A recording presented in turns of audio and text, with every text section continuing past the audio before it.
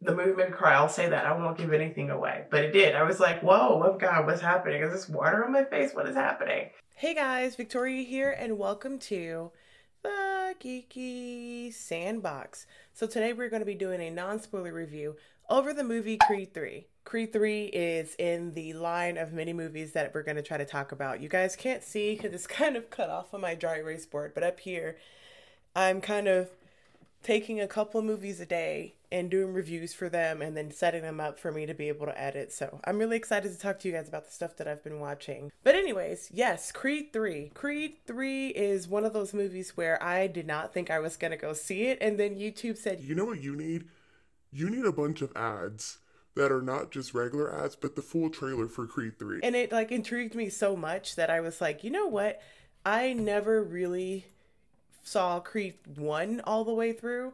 Let me go back and watch Creed 1, then get into Creed 2 and see we'll see how I'm feeling, because I felt super invested in the idea of what it was supposed to be, because I heard that Michael B. Jordan was directing Creed 3, and obviously all the other stuff aside with Sylvester, why can't I say his name? Sylvester Stallone, and some of the unfortunate drama that's going on with the producer and things like that. I was excited for Michael B. Jordan to kind of get behind the director's seat. Him coming back into that role, Jonathan Majors being able to play the character that he was playing seemed very intriguing to me. Just like the story, that idea. So I was like, maybe I'll go back. So here we are now reviewing Creed 3, even though we never reviewed Creed 1 or 2 on this channel. So as we know, the first Creed movie was co-written and directed by Ryan Coogler, and we know Ryan Coogler from the likes of Black Panther and Fruitvale Station for myself. So remember that word co-written because Sylvester Stallone helped write the first Creed movie, as well as Aaron Covington. And for those of you that don't know, Creed is a continuation of the story of Rocky. You might be wondering, which, I can't be surprised. There are a lot of movies where people may not know, they know the name of it, but they may not know what it's about. But Rocky,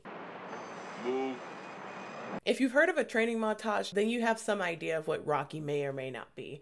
Rocky was one of the breakout roles for Sylvester Stallone, and it follows a boxer named Rocky who's an underdog who gets a shot against this champion named Apollo Creed.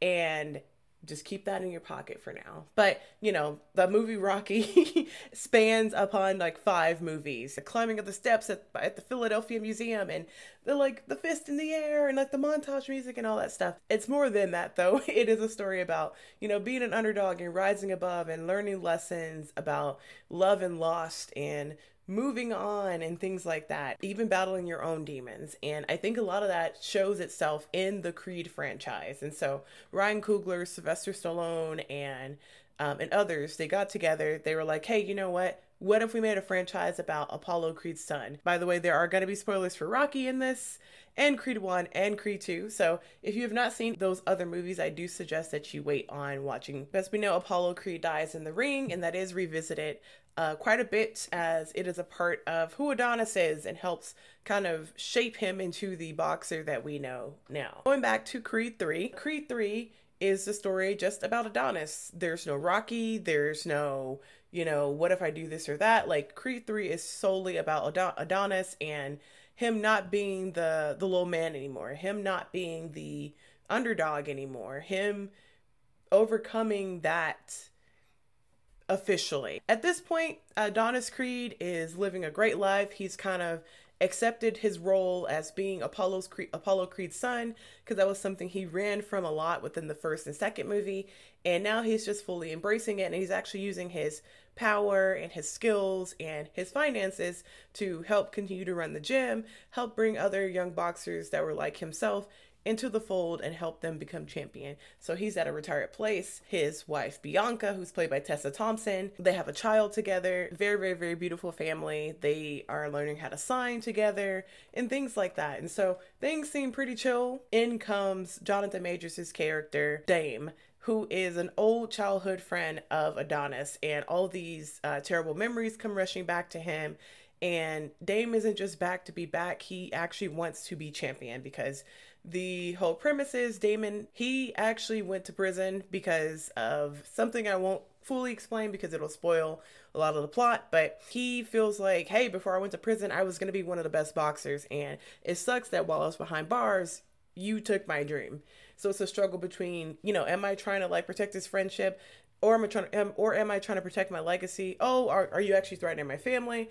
Okay, is this a pride thing? And so it all comes down to trying to, figure that out. I know that there's a mixed feeling about this movie, which I'll get into that in a minute. But regarding the performances, I thought everybody did a great job. I thought Jonathan Majors did awesome. Michael B. Jordan did great. Tessa Thompson did great. Even our young actress, Mila Davis Kent. And Mila Davis Kent has also been in one episode of The Resident. Yeah, so she did great as the daughter. And of course, Felicia Rashad as Mama Cree was great. I don't know why we would be surprised by that, but amazing stuff here. I thought that they worked really well together. I thought that they gave a part of themselves to these characters. Regarding the script, I know that this wasn't everyone's favorite Creed movie. I personally really enjoyed it. I know that people really wanted Rocky to be a part of the story, but I understand that, like, even in interviews here, I have one pulled up, Michael B. Jordan kind of explains why Creed 3 is missing Rocky from a story standpoint, and obviously we have the real life things going on with Sylvester Stallone and some of the rights and things going on with Rocky and producing and things like that. Wanted the story to go a slightly different way, not like bumping heads on Michael B. Jordan, but regarding the other producer, I think his name was Irwin. And that goes way back to like OG Rocky. So that's something that has nothing to do with Michael B. Jordan and the other cast. From a story standpoint, yes, it was weird that they never mentioned where Rocky was. It's just like he's just gone. And so they never really talk about it. And so I thought that that was kind of a weird hole in the story personally. But I understand you have to work around those real life, like, hey, I don't want to be a part of this project this time. But I do like the way that Michael B. Jordan was spinning it when he was talking about it. He just said, you know what? It's time for Adonis to stand on his own. Obviously, Sylvester Stallone kicked off the Rocky franchise. Sylvester and Rocky's DNA is through this entire franchise. You can't have these movies without that. That underdog spirit, I think, connects the underdog in all of us. And that was what I was saying.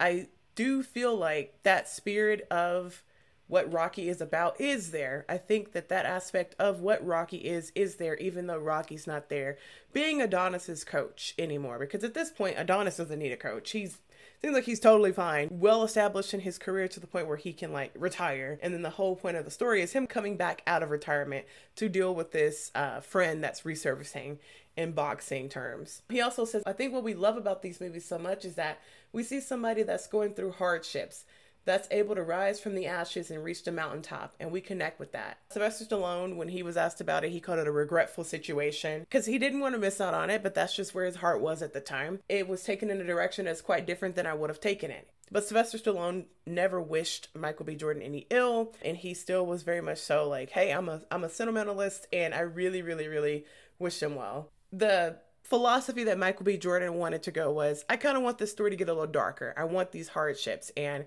Sylvester Stallone was like, you know what? I don't mind these hardships. I think our characters need a little bit of that to get beat up, but I don't want it to go to these darker places. And he just said he feels like people have enough darkness already. And I think that's just where their ideas just kind of split. But yeah, I think that that all of what Michael B. Jordan said is sprinkled throughout the script. I still think you get that Rocky spirit. I still think you get that underdog being turned into an underdog again, because the situation that comes from this friend returning puts Adonis in a very uncomfortable situation where he's at the bottom again.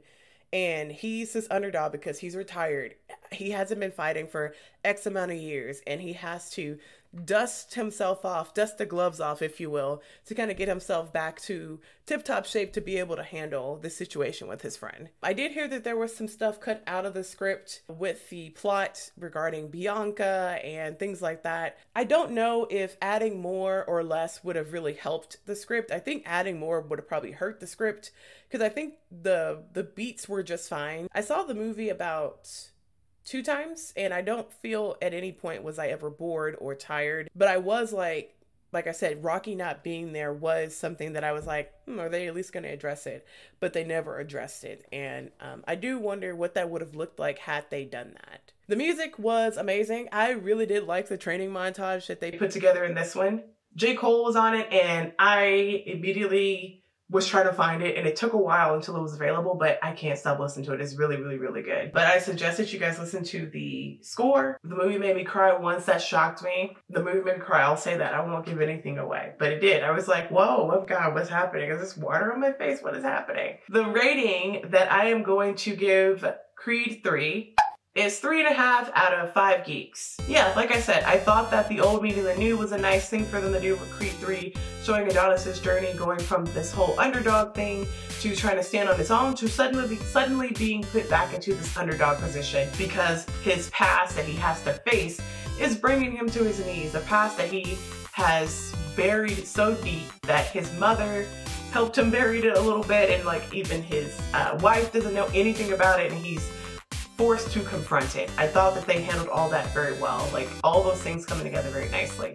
Our new actors getting involved and our new characters, like I thought all that worked together very well too. But yeah, I suggest that you watch Creed 3 if you've never seen the other movies. I binged 1 and 2 on HBO Max and it was a nice experience. But yes guys, if you like this video, go ahead and give me a like rating down below. And let me know, have you seen Creed 3? I'm not a huge boxing person, and even I enjoyed these movies, so let me know your thoughts. And until next time, I'll see you guys in the next video.